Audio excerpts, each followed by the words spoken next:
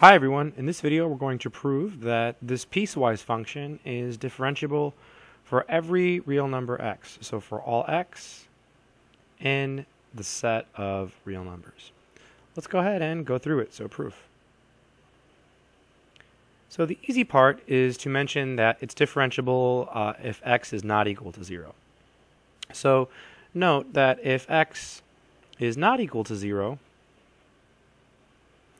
then using the definition of the piecewise function, then in this case f of x is equal to x squared times the sine of 1 over x.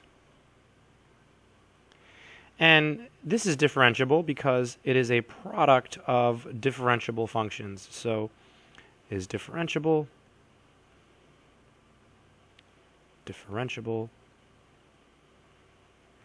because it is the product of differentiable functions. So it's kind of just an observation, but an important one because it is the product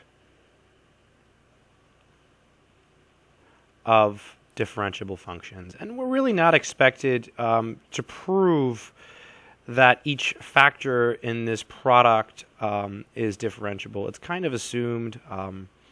So it's not really the main goal of this problem. So it's a product of differentiable functions, hence it's also differentiable. The important part of this problem is to prove that it's differentiable at x equals 0. So to do that, we'll use the definition of the derivative. So I'm going to write that up here on the top left corner. So recall that f is differentiable at c, and we write that as f prime of c. If the following limit exists, so we take the limit as x approaches c of f of x minus f of c, all divided by x minus c. So if this limit exists, then we say the function is differentiable, and we call the result of this limit the derivative of the function, right? That's the definition of the derivative. You can also use the alternate definition with the x plus h, but let's go ahead and use this one in this problem. So in this problem, we have to show that this limit exists when c is equal to 0, right? Because we want to show it's differentiable at 0. So let's consider this limit. So consider the limit as x approaches 0 of f of x minus, and then it's f of 0 because our c is 0. And on the bottom, we have x minus 0. Okay, let's keep going. This is equal to the limit as x approaches 0. So f of x, well, when you're taking a limit, as x approaches 0, x is not equal to 0. I don't know if you remember the definition of a limit. The if part had something like this, x minus c less than delta, and the actual definition of a limit. And you'll notice that x can't be equal to c here, because if it is, you would get 0 less than 0. So x is not equal to c. In this case, x is not equal to 0. So that's important because that tells us that we use this piece here for f of x. So it's x squared sine of 1 over x. So that's the reason that we use that piece, because in the definition of a limit, x is not actually equal to the number you're approaching, right? It's just really, really close to it, but not equal to it. Minus f of 0, well, that's just 0, again, by definition, right? When x is equal to 0, our function is equal to 0. And on the bottom, we have x minus 0. So this is equal to the limit as x approaches 0 of x squared times the sine of 1 over x all over x. Okay, and then we can cancel one of the x's. So this is equal to the limit as x approaches 0 of x times the sine of 1 over x. And now we just have to show that this limit exists. And it does, and it's equal to 0. So, and it's very easy to prove, and we'll do it with the Squeeze Theorem. So note,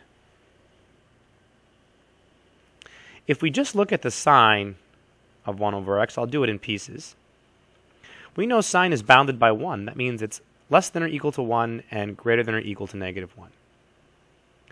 Now here we have x times the sine of 1 over x. So multiplying everything by x, we have minus x less than or equal to x sine of 1 over x less than or equal to x. And now we can use the squeeze theorem. So since we take the limit, or let me just say note again, if you take the limit of the left-hand side, so this piece here, well, you can just plug in 0, so you get negative 0, so it's 0. And if you take the limit of the right-hand piece of the inequality, you also get 0. So we have the following three conditions. We have that this function here is bounded by x. We have that this piece here goes to 0, this piece here goes to 0, so this goes to 0, this goes to 0. Therefore, by the squeeze theorem, what's trapped in the middle, that also goes to 0. So to say it formally, I'll just say thus. By the squeeze theorem, squeeze THM, our limit is equal to 0. So this means, so what did we show? This means that the limit as x approaches 0 of f of x minus f of 0, let's reiterate what we did, over x minus 0, we said that this is 0. So this means that f is differentiable, right? Because the limit exists. It's equal to a number, so the limit exists. That means that f is differentiable at x equals 0. And furthermore, f prime of 0 is actually equal to 0. So we've shown that f is differentiable for every single real number, and that completes the proof. So I hope this video has helped someone out there who's learning how to write proofs.